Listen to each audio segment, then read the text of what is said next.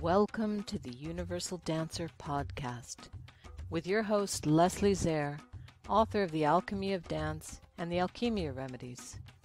Coming to you live from Cairo, Egypt, the ancient land of Kem. Journey with us to explore sacred dance, the sacred arts, the mystical and the magical. Join a community of like-minded souls seeking to understand the cosmic dance of co-creation through the sacred arts. Come along and expand your mind, ignite your creativity, and explore something new and something old. Welcome to the Universal Dancer podcast.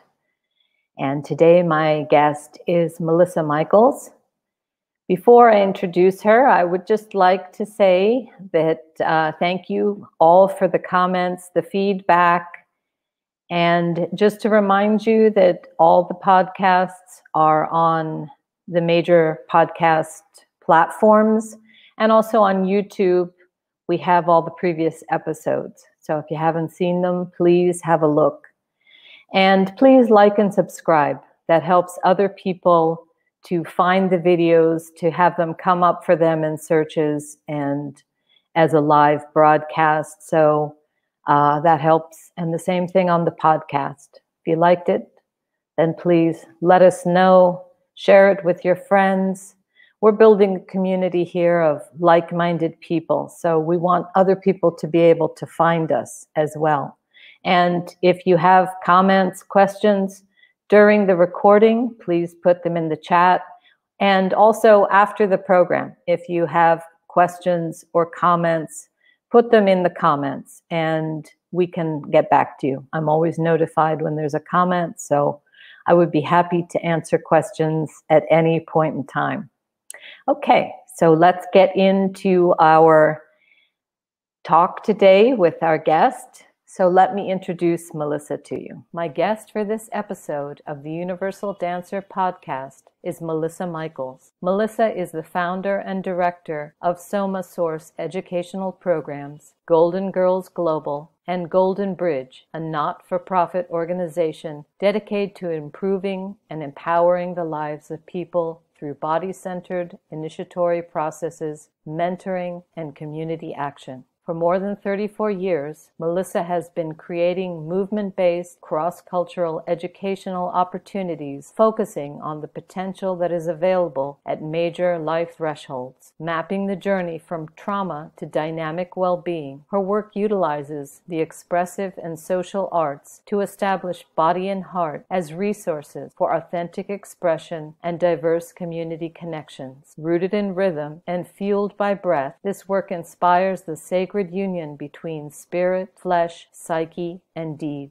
Melissa is the author of the book Youth on Fire, Igniting a Generation of Embodied Global Leaders. It shares the story of her work with young people in principle and practice. These teachings will be available in September in an online course for people in all stages of life, moving through life's thresholds, pathways for embodied living and leading. Melissa has also directed and produced a number of films and performances, all of which share the stories of resilient people and communities, herself included. Melissa is a first-generation teacher of the 5 rhythms and a registered somatic educator and therapist with a doctorate degree in education, leadership, and change. She is dedicated to our collective renewal through the liberation of the creative spirit. Let's welcome Melissa to the show. Hi, Melissa. Welcome to the show. Hi, Leslie. Thank you so much. What a beautiful introduction. I'm honored and so happy to be here with you. Well, I'm excited to have you here, and I think we have a lot to talk about. In our preliminary chat here, we found we have many areas of overlap. So let's just jump right in. So Awesome. I like to always ask my guests just to tell us a little bit about where their dance journey began. How did you initially get involved with dance? Thank you, Leslie. Well, for so many of us, dance actually saved my life and eventually gave me a life. When I was a late teen, young adult, I was enraged. I was dealing drugs. I was extremely dysregulated in my eating. And I was moving fast and had no rudder. And by many confluence of events, I found myself on a dance floor with Gabrielle Roth, and I sprained my ankle that first day.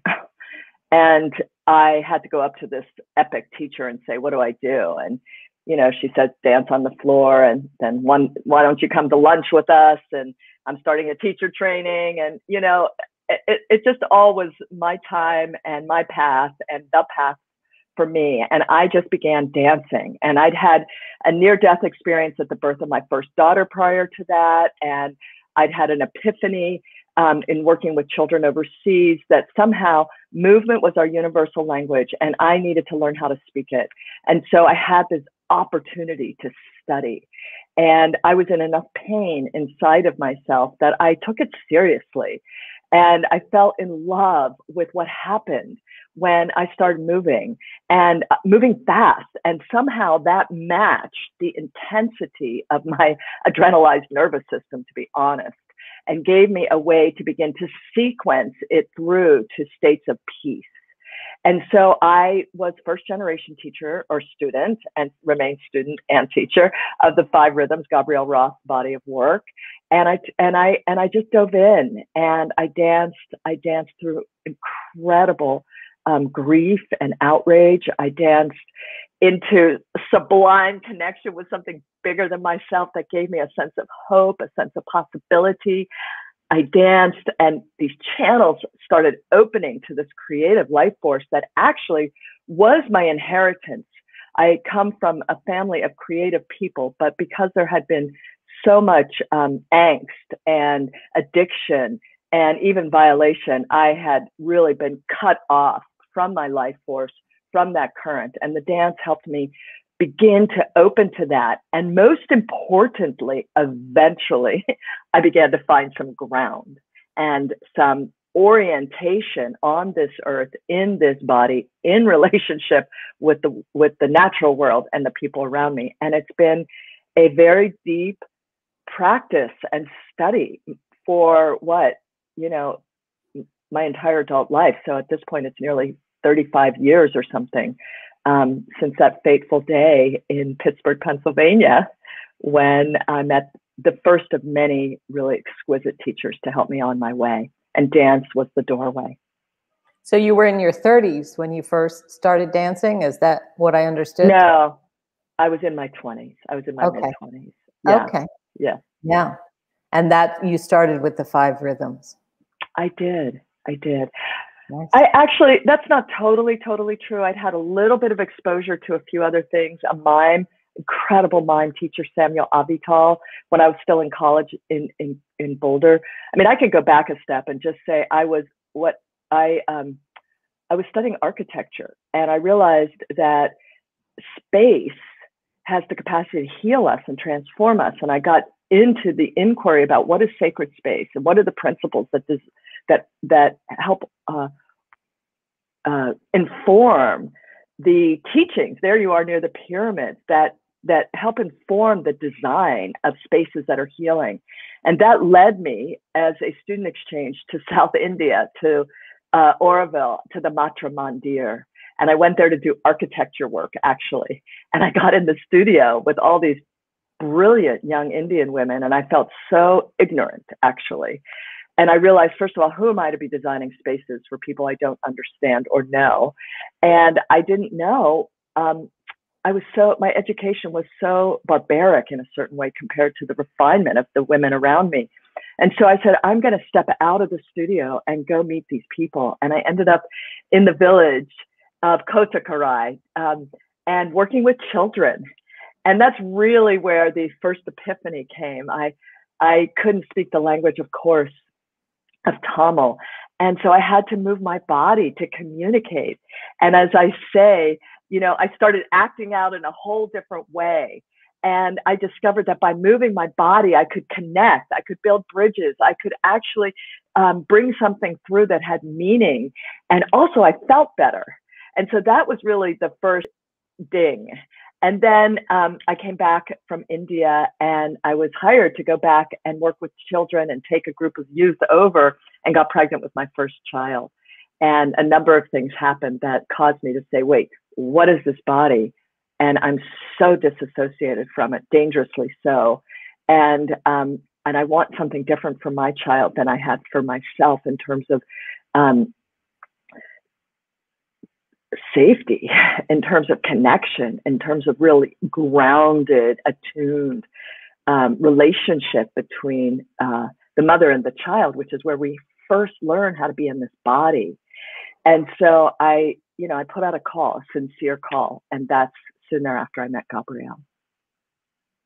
I think that we are, in the West, we are really disconnected from our bodies. I had the same experience, even though I had done dance since I was probably 5 or 6 years old. I never experienced my body until I did the dance dance alchemy that I did.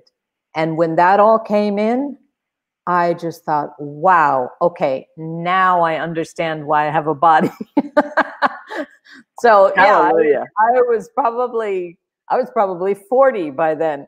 Yeah, so it was really such a big thing to realize, oh, okay, now I understand why I have a body, because I hadn't before that. And I think we're so, in the West, all those things about body image and I don't know, control and all of that. I think it really does just disconnect us from our body, and that's so unfortunate. But and also your going to India, I think, is quite profound, because Carolyn Meese says one of the biggest spiritual lessons is to leave your tribe, and I think that that's true. When you leave your tribe, you start to realize that none of the rules apply, that all those things that you thought were just a given are not. They're a given in your own culture, but they're not sort of, global or universal ideas. So I think that's always a very profound experience, to allow yourself to step out of everything that you know. Yeah. Well, that's a big lead into the rites of passage work, but I actually want to go back one step, Leslie, and just really speak to what you've touched and say this, because I don't think we can say it enough times. There are a lot of people making money off of us being disconnected and even hating our bodies. And, the need for us to medicate, to regulate these extraordinarily intelligent emotions that long to be explored and expressed. The message that we have to, change the way our face is shaped, and the wrinkles and the color and the this, that, and the other, the hair, everything. It's a very serious business, and many businesses, and we know that. And it's treacherous to actually have reflections that let us, it's treacherous to fall in love with what we truly are, and to navigate through these potholes that are really designed to cause us to want to go spend more money and dislike ourselves. And we've gone so far from what is healthy and whole. And I feel that those of us as oldering beings, women, however we identify, have a responsibility to say, hey, here are role models of people who have come to make peace with this incredible form that we have landed in this lifetime, and to discover the majesty of just that, with the aches and the pains and the challenges and the wrinkles and the whole thing. And the sad thing is, it's not only do we spend so much time and money hurting ourselves and then having to heal ourselves, but we also lose connection with this life force that is so powerful and so creative and so intelligent and so critically needed. in order to help humanity navigate through these very, very difficult times. And if we're asleep, or if we're not connected to our soul forces and the great energy that longs to move through us, we are not able to assist. And we have to join our hands together right now. And so there goes that earphone. Can you still hear me? Yes. Okay, good. I'm going to try and put this back in. How's that? Yep, fine. Okay, great. Thank you. We need each other, and we need to, it's an act of rebellion, and it's an act of revolution. It's an act of sanity and dignity when we don't prescribe to what, I can't think of the author's name, The Beauty Myth, when we don't prescribe to all these stories that there's something wrong with us, but rather we get to know what's actually our nature. And the dance and being in a community that can offer us reflections, both those together really give us a space to befriend the vulnerability and the intelligence of who we are. And from that, our gifts can be cultivated. So it's in some ways, after this time of all of us being in front of these Zoom screens, in some ways it's worse than ever, even after all the work that we've done.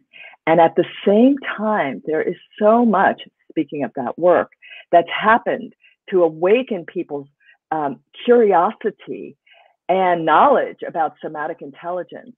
So we're really at the cusp of some possibility that the things that you and I bushwhacked, and we were, of course, endowed with some great teachers, those things will become more mainstream and are. And so that's the bad news and the good news. It's always a double-edged sword. Yeah. I think there could be a lot of, I think this particular, lockdown and all of that was an opportunity for us to go inside, to stop focusing everything on the outside world and to look at our interior space, our inner landscapes, and to communicate with ourselves, which a lot of people spend a lot of time and a lot of money in order to never have to do that. So I do think it created that opportunity. And I think you made a good point also about community, in the sense that if you want to step out of anything, you need that community to support you, because it's very difficult if you have a different idea. Like if you decide that I don't want to buy into this concept of somebody else telling me what's beautiful, you somehow need support, because you're going to be bombarded from all sides of everyone telling you that you're wrong, just because that's the cultural norm. So I think community becomes really important when you're trying to find or experience these other places or these other ideas. And unfortunately in the West, as you mentioned, I think control is such an issue, that very masculine power over thing, that we want to control our bodies and what we think and everybody around us. And instead of that, allowing that, embracing my body, whatever my body is, and just allowing it to be and finding the wonder in that. No, I need control. I need to make it what I want it to be, and control always comes from fear. So I suppose that it's based in that. But yeah, there's it's not easy. Well, I think we exactly. really do need community. Yeah, we all want to belong, and if everything out there is telling us you are to behave and look this way in order to belong, we're going to work really hard to try and make that happen.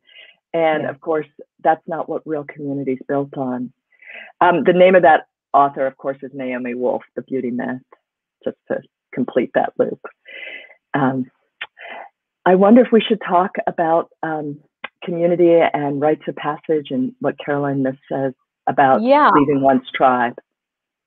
But can you tell us, maybe before we get into that, just to complete our sort of building a base, you started these you're the founder of 3 organizations. And I'm wondering if you can tell us about what they are, the SomaSource and the Golden Girls Global and the Golden Bridge. Are these all parts of the same thing, or did they one come out of the other, or what are they, and how do they fit together or not fit together? Great question. Thank you so much. So Golden Bridge is the umbrella organization, our not-for-profit, through which the experiment, we call it the experiment that we know as Golden Bridge, gave us the space to cultivate many things, including this rites of passage process that we know happens in our youth camps, Surfing the Creative, but eventually grew into a training and a body of work that we call SomaSource. So Golden Bridge hosts all of our programs, Movement Mass and our Trilogy Gender work, and the training, the SomaSource leadership training. And everybody who's in that process with me and our team starts with the rites of passage journey and begins to do their inner work. And from that, eventually move into, if they choose, it is chosen to move into more of a leadership training process, SomaSource.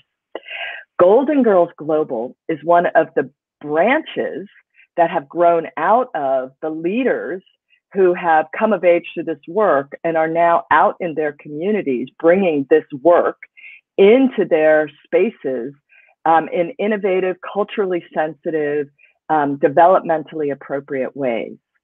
The truth is, I began my work as a teenager, to be honest, working with younger girls. And I've always worked, I've always had a space where I'm working with girls or people. Sometimes girls are questioning, but a space for the feminine. That's always been a part of what I have done, along with working across all genders and life cycles. And so that's a lot of the work actually grew out of what we understood was needed in that adolescent developmental process, and eventually not just for girls, but for all genders. So Golden Girls Global is really what grew out of people coming of age and stepping into maturity and leadership, and then forming a collaborative entity of young female identified leaders that are rooted in every place from Ogallala, Lakota Sioux in the US, Baltimore, South India, the Middle East, across the Middle East, Brazil, Colombia, South Africa, Uganda, DRC, etc. And it's a beautiful, intimate group of people who have worked very hard together, who have struggled and seen each other go through hell and transform, and are now really tending to together thousands of girls around the world. So that's that. And Golden Bridge still remains the mothership, training people and offering a number of different programs out into the world. So I hope that begins to answer that question. You put them all the pieces in place. Now we can go on. So let's talk about what this initiatory process, these rites of passage. What do you mean by that? Thank you, Leslie. So looking at my own biography and then noticing who was being sent to me as I began my work out in the world, bringing movement into the community. I started off working with children, and then I worked with pregnant women and postpartum families. So I was learning how to use the tools, the somatic tools that I was healing my life with. I was learning how to bring them out into community. But everything started to go ding when parents started to say, hey, would you do this for our teenagers? And a young person whose mother knew me, who was dropping out of school, her mother said, hey, can you take her? And I said, sure. And we developed curriculum for this young person and then 2 other people. And we began to design a process that helped them navigate through their adolescent journey from, in ideal circumstances, the safe shores of their childhood into productive young adulthood. And it paralleled a developmental process that I had been studying deeply, informed by both Gabrielle Roth's work and Rudolf Steiner's work, and that being the first developmental task of getting in the body. And then that of befriending one's emotional landscape. And then that of really awakening up the intelligence that happens when the body and the heart and the thinking start to come into congruency. The soul starts to awaken. So I designed a process that was a marriage of these bodies of work, along with my deep understanding from my own personal experience of how to unwind trauma and how to use the expressive arts and other tactile arts to help individuals come into their bodies, find their ground, learn how to track sensation, learn how to re-regulate in the face of what we might understand as shock and trauma, too much, too soon, too fast. So to help people really start to find where their ground is, and then how to mobilize through these beautiful rhythms, expand their palette of expression. These rhythms articulated by Gabrielle Roth, find their flow. Some people are really comfortable in that. Some people are stuck in that. Others are constantly in their staccato and don't know how to actually just drop it and be. And there's a whole art to all of that. And when we have that bass in that flowing and that staccato, we can move into that chaos, that surrender. And many people are stuck there, and others are scared of going there. But it's part of the beauty of our body's capacity to express themselves and re-regulate and sequence energy all the way through to eventually there's that spaciousness, that lyrical, that expansion, that deep inhale and that opening, and that way of being more present so we can move into true stillness. And these are mainly teenagers? So I'm gonna get us there. I was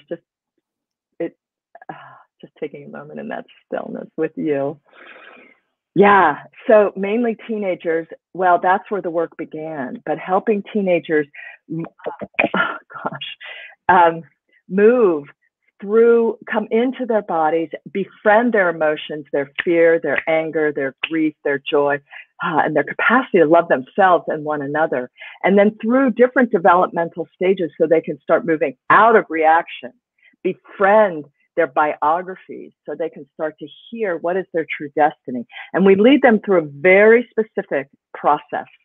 That's those 7 cycles that then shape the SomaSource work. And in that, we really realized it's a rite of passage. It's a contemporary rite of passage. And as you so beautifully said in your opening, it's ancient and relevant to right now, contemporary. What's ancient is this model of a rite of passage where you, as Van Gennep says, you leave the familiar, as you said, Caroline Myth. We have to leave the safe shores of what we know and step into the turbulent, transformative, unknown waters of change. And that's where community is critical. That's where support is essential to help people find how do we navigate this uncharted waters and all of humanity. So this is where it's relevant. It's not just for youth. It's not just for teenagers, although that's a natural developmental time, but we're all in one right now where we cannot go back and we don't know what the future is going to look like. And we need to use these resources to help us find our rudder, to navigate through horrific environmental disaster and change, social reckoning, and of course, this pandemic, economic instability, so much that leaves us going, whoa, where am I? Who am I? Who are my people? And how will we go forward?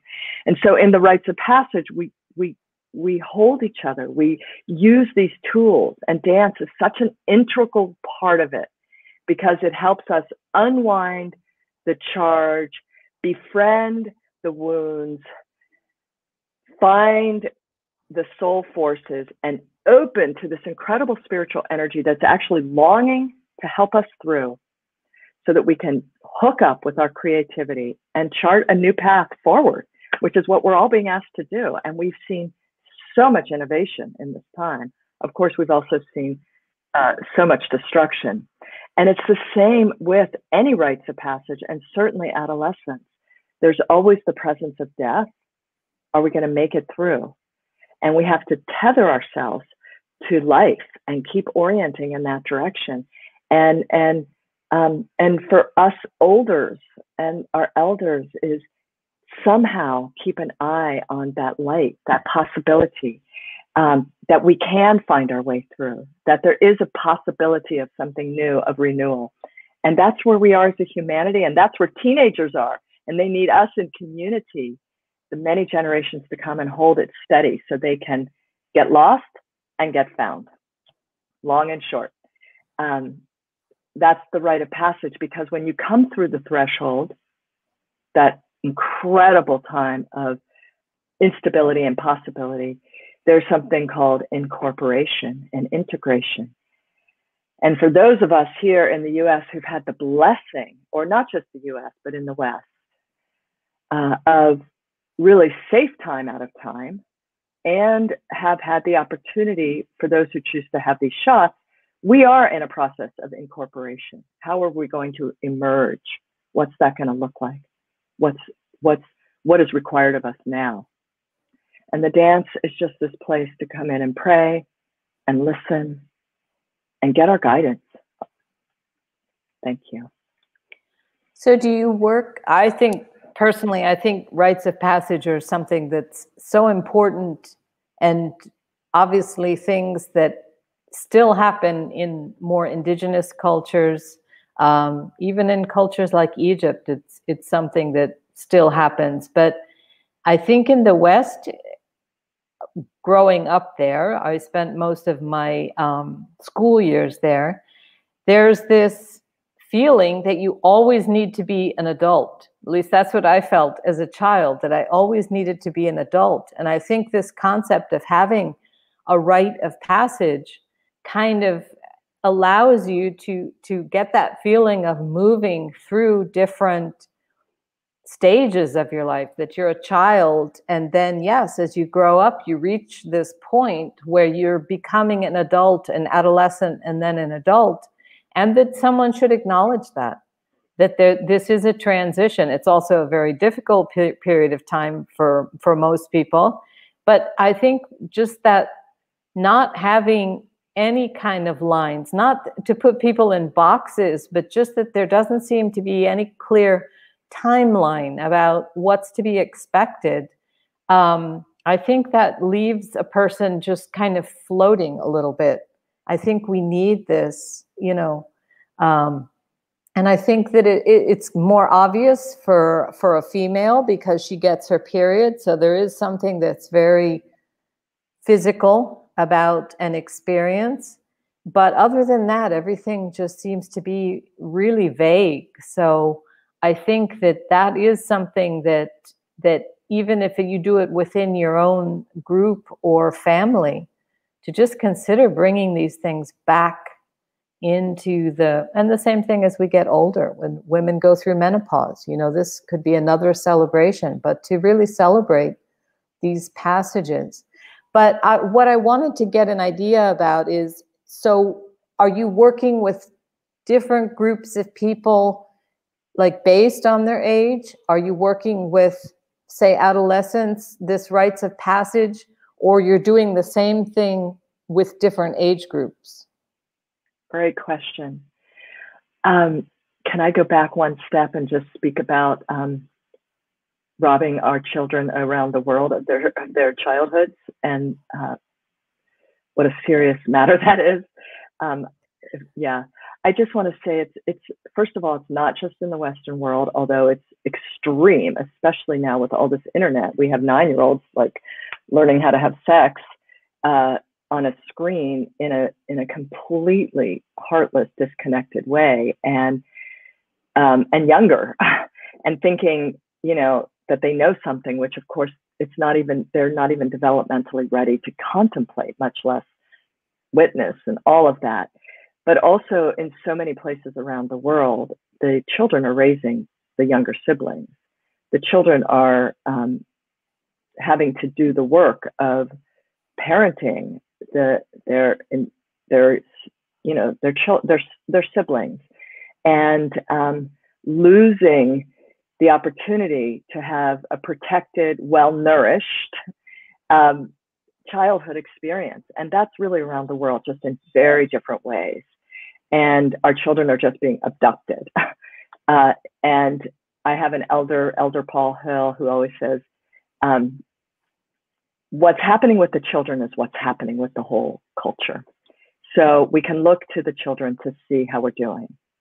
And how are the children, he says. So by the time we get to adolescence, if we haven't had a childhood, there's a lot of repair that needs to happen. So back to your question, Leslie, if we're working with adults, if we're working with teenagers, everybody has a need to go and do some developmental repair work. And we don't necessarily have to call it that. We embed it in the experience. And it's often very tender to all of a sudden see just some glorious, strong male being just break down and realize that, you know, he's always been taking care of his mother who lived in poverty or had an addiction, and that he never got to be held, and he gets to be held in this space. And that's just what's needed in order for his incredible intelligence to start to come online. And he doesn't need to keep smoking weed to stay connected to the mother because he's had this developmental arrestation. I'm just making up a story, but it's not far from the kinds of things we see. And the truth is, and we've had this for years, that of course the young people at that pregnant moment of adolescence, that journey of coming through puberty into young adulthood, a rite of passage where they are taught, like you're saying, what the culture around them expects from them as adults. And they are given an opportunity to see that there's something bigger and to find their muscle, their healthy will to navigate their way through difficulty. That's a beautiful thing to offer adolescents, but so many of us didn't have that.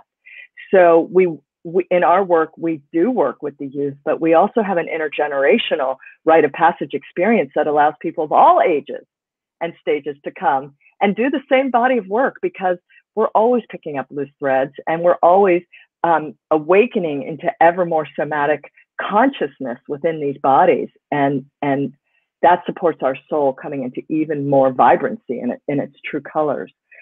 So yes, we work with youth and we work with adults, and we work cross-culturally. And that's actually, in my understanding, one of the great thresholds of these times is how can we bear witness to one another? How can we learn about one another? How can we actually take responsibilities for the impacts that our people have had on one another? And to do so, as you know, on the dance floor is risky, but more importantly, it's exquisite, because we realize we all have a struggle, and we all have grief, and we all need ceremony. And to do that together allows us to begin to breathe together and to fall in love. And once we have that base, for the most part, we can do the very hard work of peace and reconciliation. And we do it in our own small little, you know, we work with however many people we work with. It's not the world, but it's seeds that go out into the world. And we hope that those seeds create beautiful gardens that nourish communities and breeds hope.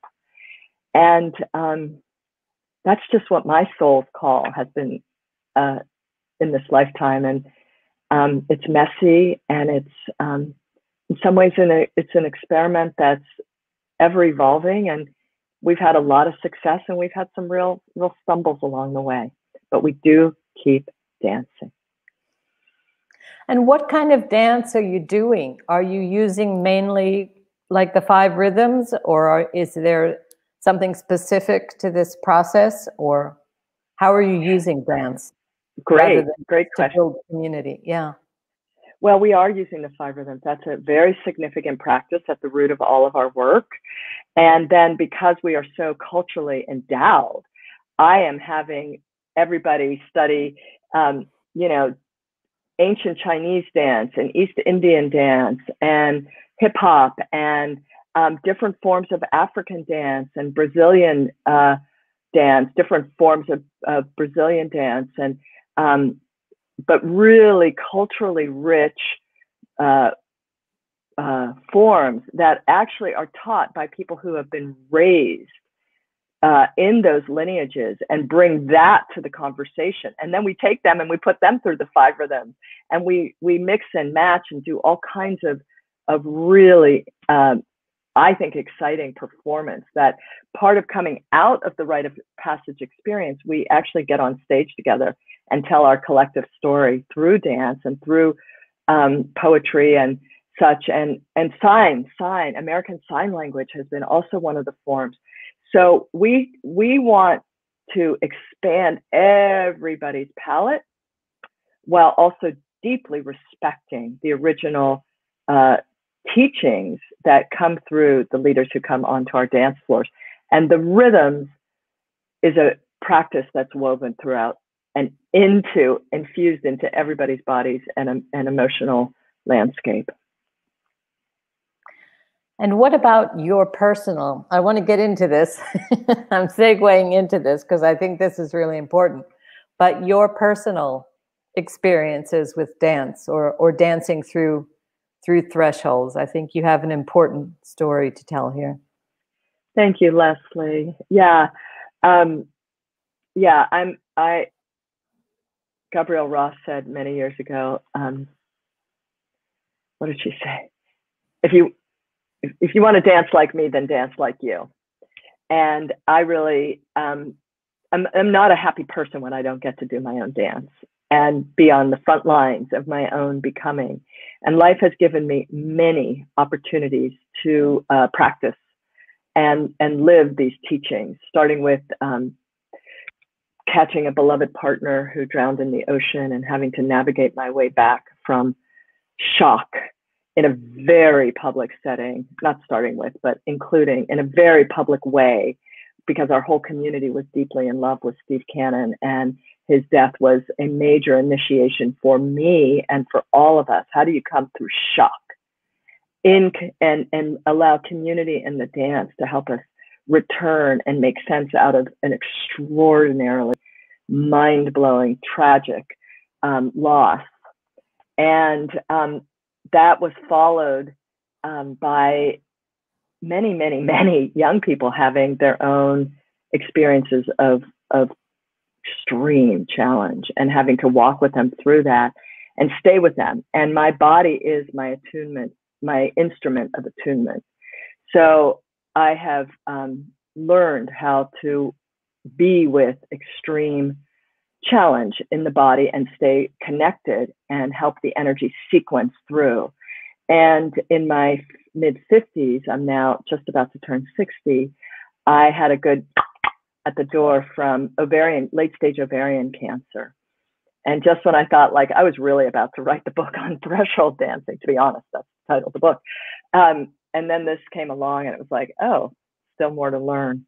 And I have to honestly say, Leslie, had I not spent a lifetime of practice about how to stay present in the face of great struggle, great sensations of pain, I would not have been able to stay as present through this as I did. And it's sort of my way to lean in rather than look for shortcuts or ways out. And I found that by leaning in and staying really awake in the face of it all, it's actually a shortcut. So I was able to go through the shocking news to surgery 3 days later to very extreme chemotherapy, both intraperitoneal and IV, all within a condensed period of 5 months. And use as few drugs as humanly possible and just keep dancing through it and writing through it and sitting in the most extraordinarily searing pain. But Peter Levine's work has also shaped my thinking and my practice, and learning how to just be with sensation and track it and allow it to sequence through allowed me to come through this in a way that is a story worth telling. And so as I came out of chemotherapy, and my doctors both, they thought I was a little, whoa, this woman is unlike many others, I would say, like, no, don't give me a blood infusion. Give me 2 days. I got to go home and make art about this and dance about this and pray on this and, imagine healthy, happy dancing platelets. And they would go with me after a while. At first, they weren't so curious about me. And then they came to understand that I really believed in this and I followed this and I trusted my body and I trusted the medicine and the alchemy of the integrative approaches. I got to have a drink of something here. Hang on.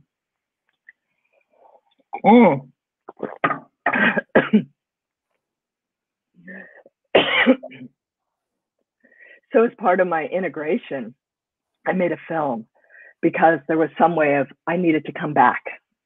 I was done with treatment. I had more than survived, and I was new.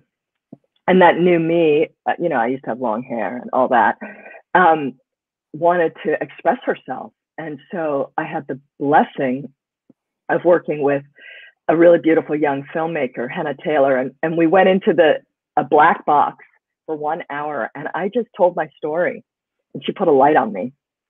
And we filmed it, and then we added in a few pieces outside another day, and we made this 11-minute film called Twisted Gift. And I'd love for y'all to see it, because it really shares a story of the vulnerability and the power of dancing through life's thresholds. And I don't wish the journey I made on anyone.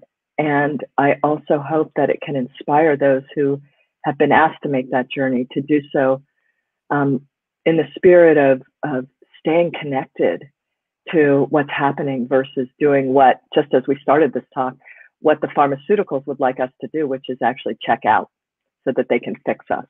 And that's not my way. Can you define what you mean by thresholds? Because I think this is important, and I think it might be something that might be confusing to people. Thank you, Leslie. So, change heralds, change calls, and we are asked to leave the shores of the familiar.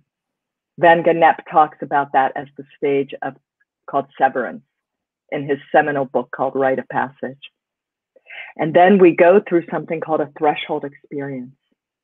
It can happen through a life crisis like a flood or a fire or a pandemic or a cancer diagnosis or a divorce or any number of things, a sudden death. Or it can be a healthy, normal developmental process like adolescence, giving birth, even death itself. But where we have left the familiar and we are not yet in the new place, we go through a threshold experience where we lose our bearings. We can't go back, and we don't know what that new shore, we can't stand on it. We don't know what it's going to look like or who we're going to be once we get there. And we have to navigate those waters, and often very treacherous, unstable waters of change. And so that is a threshold experience where we are in a liminal state. And often it can have a really deep descent. And often it can also have the possibility of opening to something so vast and so big. And I think many of us know that at those most horrific moments in our lives when we feel pretty ripped open, ending of a relationship, there's also this sense of sort of, it's awful and it's also awesome. Something is opening. We might remember how to pray like never before. We might see the universe from a cosmic perspective. We open to that universal dance that connects us with all of life. And so in that threshold, like you said, there's so much, there's challenge and there's opportunity. And in this pandemic, for example, we've certainly seen both at work.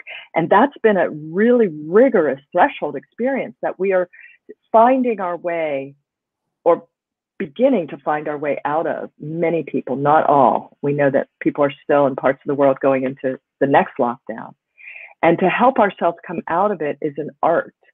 And I feel that that's our work now as practitioners, is to create safer spaces where people can use these somatic tools of tracking sensation, even coming into our senses if there's a lot of shock.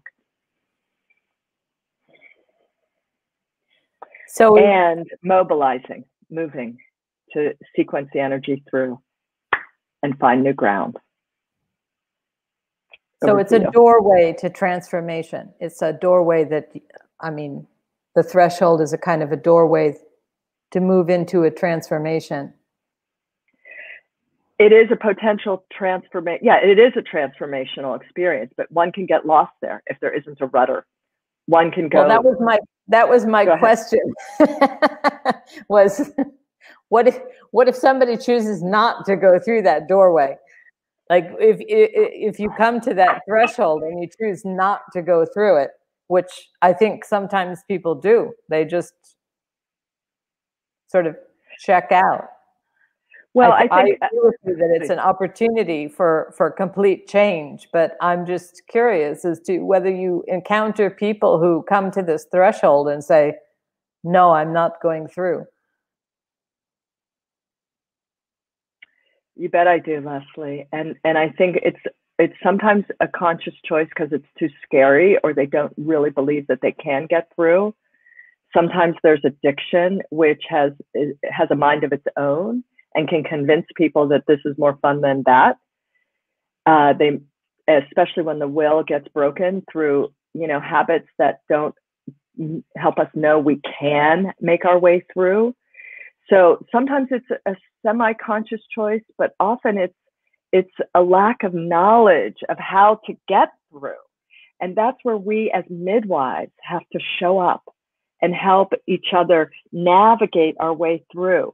Most young people in our journeys come to a point in the process where they're like, I can't do this. I'm not going to do this. I don't know how to do this. And our job as those who actually trust the process and have tools that we respect and as a community can hold that shaking of I can't do this, that's where we come in and have a responsibility to hold the hand or give the push or stand right there and say, you got this, and to keep doing that so that people can find their way through. Because I think basically people do want to find their way through. And sadly, many get stuck somewhere along the way, whether it's a developmental arrestation, an addiction, or literally, they've been medicated and they've lost their self, their sense of individuated self, or it's never even been cultivated. And that could be a developmental wound, or there's just not enough support. And then there's evil, to be honest. And not going to get into a whole thing around that, but I truly believe that maybe some people are really not interested in getting through, and are something has grabbed hold of them, and they are committed to bringing themselves and perhaps even others down. And I think we're in a time on the planet when there are people who don't want to go through that door, like you said, and for any number of reasons. But my job is to stand with anybody who gives me a true indication that they want this, to keep that light on and be pretty unwavering. And that sometimes means going away for a few years, but I always got them on my screen. And that's a blessed curse as a leader, to be honest. I'm very mindful of, go ahead, please. No, finish your thought, because I'm going to go somewhere else. I'm mindful of what I take on at this point, because it's a burden to help souls navigate through. And as after having gone through cancer and now COVID, menopause and all of it, I have to, my job now is more to train people to be on those front lines and to always be on them, to always be that first phone call, which I was for decades. And I think this is where storytelling is important, because we need to hear the stories of success. You need to tell your story, whether it's in a movie or a dance or whatever, or just telling the story of these stories of success, because people need to realize I think that helps people build their courage as to wanting to step through these thresholds, is that, yes, I can do this. Look, she did that. I can do this as well. So I think that storytelling is also an important part of this whole process. And that is something, that's the gift you can give. And also going back to that concept of a circle of elders, this is what the elders do. They hold that space. They tell the stories. They don't have to do all the work. You have to do your own work in the end. But I think to get to that point where I'm there to tell the stories of the things that have come before, possibly my own experiences, but that's the gift, or that's how we can support other people. It doesn't have to be necessarily, you know, even holding their hand through the whole process, but to give them that idea, to plant that seed that this is a possibility, and I did it, and I survived it, and this is where I'm standing at this point in time. Leslie, that's what you do. You create spaces for people to share their stories, and you do it with so much warmth and grace. And to open up space for other humans to come and share their stories is a really beautiful act of devotion. And I'm so honored to have been included in your list of people to speak into this gorgeous space you've created. And I just want to thank you, because that's real what you said, and there's wisdom there for me. So I'm receiving you. Like, that's enough too. Thank you. Yeah. It really is a big teaching for me. Thank you. And cancer, I'm a homeopath as well, but the psychology behind cancer is when we allow others to consume us. So I think that can be the lesson of cancer, is that I don't sacrifice myself for everyone else or for someone else. And the way to do that, and again, that's not useful. Like they tell you in the airplane, put your own oxygen mask on first. Again, we're not trained that way. At least I wasn't brought up that way. My programming is not that. My programming is to always think about everybody else first. But if you don't take care of yourself, you can't take care of anybody else. And I think you realize this, especially when you become a parent. But that should also come into our healing circles, that I cannot be consumed otherwise I'm lost. So I can offer something. I can offer a story. I can offer a space. And that's the concept of holding space also, is not to fix other people's problems, but just to create a space for other people to fix themselves. And I do think storytelling is an important part of that, to give these examples of things that have happened that have been successful in their process. Well, you've definitely nailed me, so thank you. As a little girl, when I went to summer camp, the camp counselors would say to my parents, like, she needs to, if Melissa can take care of herself, she'll be okay in this life. So it's definitely been a life teaching for me. And I do take really good care of myself at this point, and have to. But there's something that I think I grew up with, and many of us have grown up with, which is this whole concept of never enough. We're not enough. We're not doing enough. It's not enough. And it's often associated with whiteness. And as a little girl whose father was raised in Mexico, born in Russia and raised in Mexico, I used to spend a lot of time on the banks of the Rio Grande, moving back and forth between Piedras Negras and Eagle Pass. And I would see the Kickapoo children living in cardboard boxes. And that stirred my soul so deeply at such a young age. And I was just like, I am going to do everything I can, because this is not okay that this is happening. And so it's a call, it's a requirement of a soul. And then to find that balance, I think, is a life practice.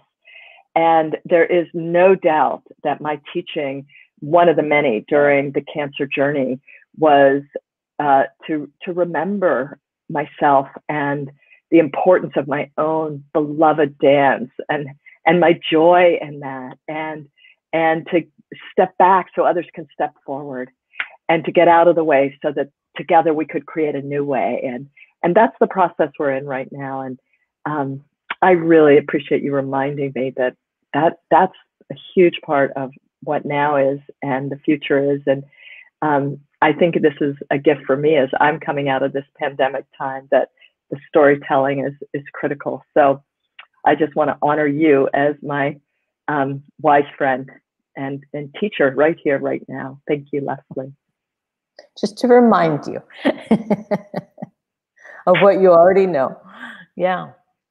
But I think that a lot of people are not choosing to go. This is why I brought this up about the threshold and choosing to go through it. I think with this pandemic, a lot of people are not choosing to go through it. They're trying to backpedal. I mean, so many people are talking about wanting to get back to their life, you know, this life that they had before. And was it so wonderful? I mean, maybe it was for some people, but that I feel that that's a big thing that's coming up. And maybe those people who did benefit from the pandemic, I mean, personally, in their own journey, maybe we need to tell our stories of how we benefited and what we got out of it, because I don't think it was a bad experience. I mean, that's not to minimize the people that died and things like that, but I think a lot came out of this, and maybe we need to tell those stories as well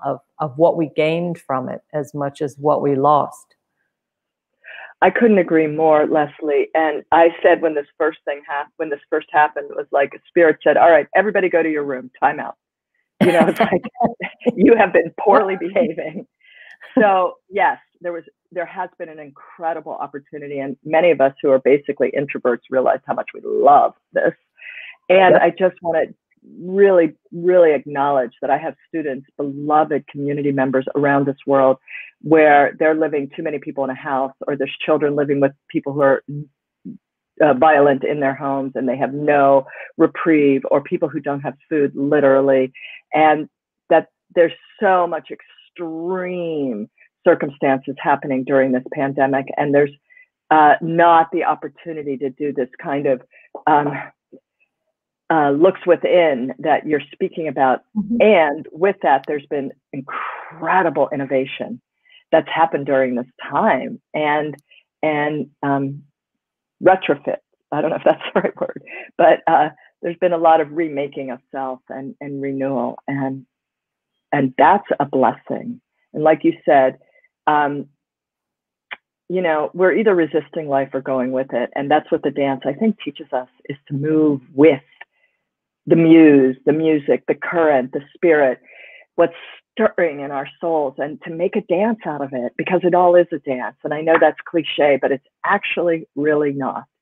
And I think those of us that have movement as our base practice have the capacity to keep moving with what life offers us, you know, the hell realms and the blessings, and to find a way to make good of it all. And I think that's what you're speaking to. And as dancers, we are so endowed to be role models for that, and to catalyze that in others. And that's a shared devotion we have. And the dance must go on. And we're even getting offline. We're going to come into person soon, and I'm very excited about that. Following on from that, if I could ask you this question, to just, can you tell us what, through this journey, this threshold that you went through, what did you experience in dance? What was it about the dance that you were doing? And were you doing some specific kind of dance? But what did it bring you? Was it the grounding? Was it the joy? What did you get out of it, or how did you use it as a way to get through this particular journey? And you're talking about the pandemic? No, I'm talking more about the journey with cancer for you personally? Yeah. Thank you. I love that question. I remember when I came home from surgery. Well, first of all, in the hospital, I got up. I was hooked up to machines, and my youngest daughter, Robin, got out her little video camera. I didn't know she was doing that. And I was like, do the boogie woogie. And I like had stitches, and I just remember going, but just this sense of humor. It's like nothing will stop me from dancing. And so there was something about after this like amazing liberation that happened in getting this chunk of disease out of my body to realize, yep, the dance is still there. And it helped me actually feel my feet because I'd been cut in my womb space. So that was one. And then I came home from the hospital, and this was like the most sacred moment almost of my life. I just put on a piece of music that one of my dear friends had sent me, and someone had dropped off some food. I asked them to come back, and I videoed it, and I just danced really slow and deep. And, I had to take care of these stitches, but I was about 5 days out of surgery. And I wept. It was just like, oh my gosh, I'm alive. And this dance, I can still dance. And there's this memory of being so connected to that world and rooted in this world and alive right here. And it was just such a coming home. I mean, the dance is a place of coming home to me. So it gave me a sense of hope at that moment, a sense of like, it's going to be okay. I'm still dancing. And what it also did, because we use social media, it let everybody around the world who I love and who love me, like my peeps, know that, hey, she's alive. Something's going on that's okay over there, because people were wondering, they were concerned. And then I danced all the time whenever I could. When I was coming after the chemotherapy, it was a lot of getting my life force back online. And it was small dances. It was contained dances. It was, I had to process the way my body had changed. And I also had to process that I was actually going to put chemotherapy into my body. And I'd been kind of the organic Melissa. I hadn't put anything much like that in my body. And I just had to make sense of it all. So it was my place, my inner laboratory of therapy and self-exploration. And I was often working with these 5 rhythms. But then when I started with the chemotherapy, it had a whole different purpose. One, I really don't like, what are those things called? Steroids. I really don't like them. And I did have to take them. And so it would be a way for me to sort of discharge some of that extra energy. I would literally, before the chemo treatments, I would have to take a steroid at night and then in the morning. And I always, in my case, it was appropriate. I took a lesser dose than they told me to. And that morning I would run up a mountain by my house, and I would just get up there and I would shake, and I was so jittery, and I just would like discharge this intense energy. And then I would go do the infusion and go through this whole thing. And I would still have another day before I would tank, before I would crash. And I would move a lot and just help move this very chemical energy that was very nervy through my body. And then I would go into deep, deep, deep stillness, like a wild animal that had been shot in a certain way. It would almost like I would play dead, so that my body could alchemize. It was also very tired, the chemo, and I would just eat the minimum that I could eat. I wanted to eat more, but my body wasn't able to do it. And then the minute I had enough energy to get up, I would. It was a discipline, and I would take myself outside and into nature. I would often, actually, right after the chemo, I would go flat onto the earth on my belly. And I speak about this in the film, and just discharge, let the earth help me out. I would let it regulate me with the nourishment and the life force of the earth. And then, each cycle, I would have these 3-week cycles where I would get these infusions, and then there'd be the second infusion the next week. And then I'd have a week where I was semi-normal. That's like an exaggeration, but I wasn't sort of tripping in my mind and body. And I would do a lot of just trying to find my end points and come back to my belly and my pelvic floor and the soles of my feet. And in particular, my brain. Chemotherapy messes with your endpoints. I had a lot of neuropathy, and my brain was, they call it chemo brain. It was really strange. And so I would do a lot of, moving from deep stillness and tracking of sensation to then really, just like a lot of, I don't want to do it because these earbuds are going to fall out, but just a lot of really movement. And then I would just, I felt like, I'm beautiful, I'm whole, this is okay, I'm good, I got this. And I would breathe and dance. And honestly, I just felt like I was being rotor-rooted. and I did not let it, like, I knew that there's a toxicity and a poison to that chemo, but I just was taking it in as like liquid gold that my body was going to work with.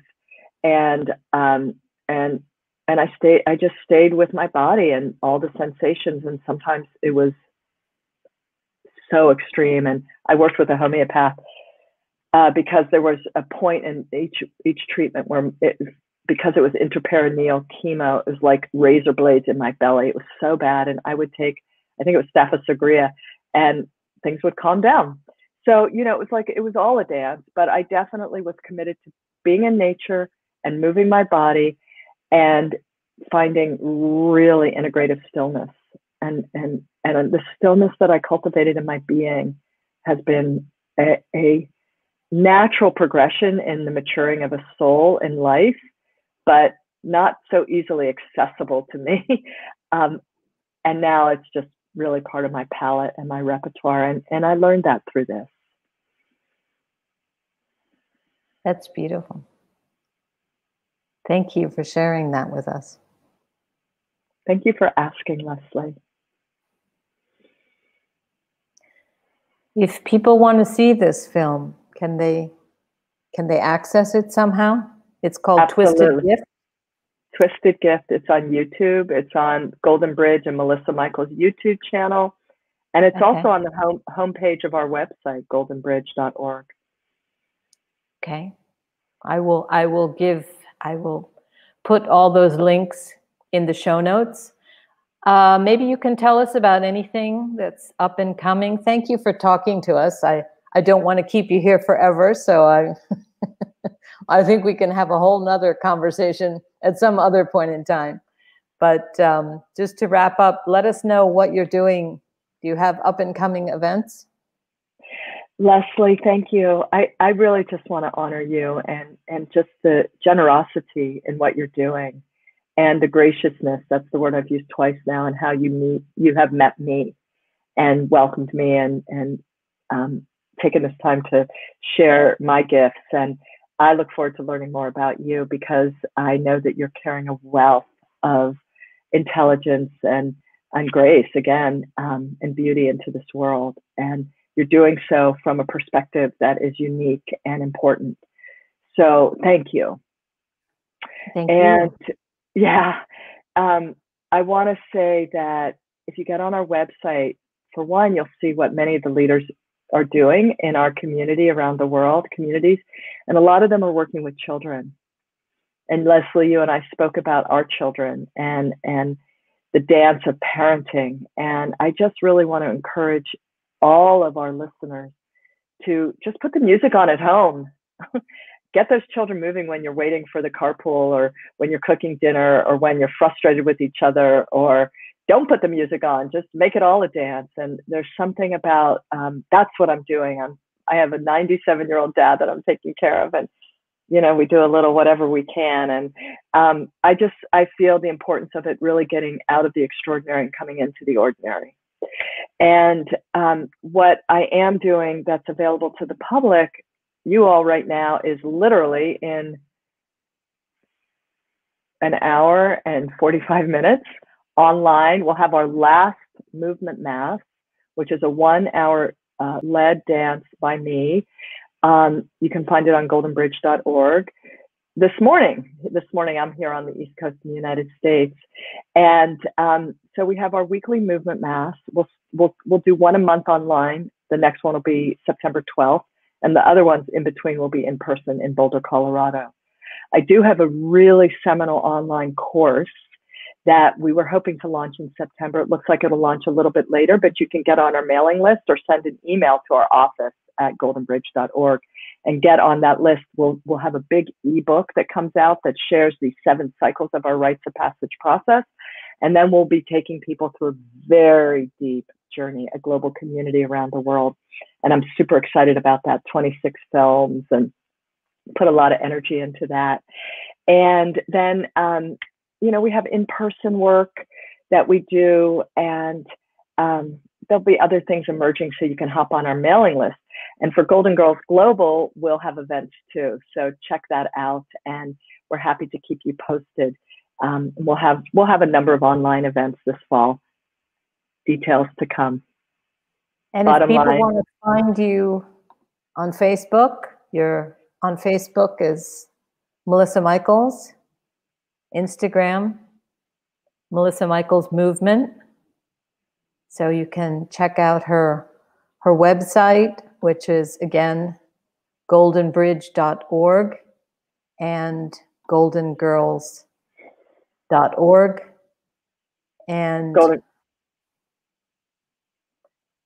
And you have also, I think you have those same things on Instagram as well, right? There's a Golden Bridge on Instagram.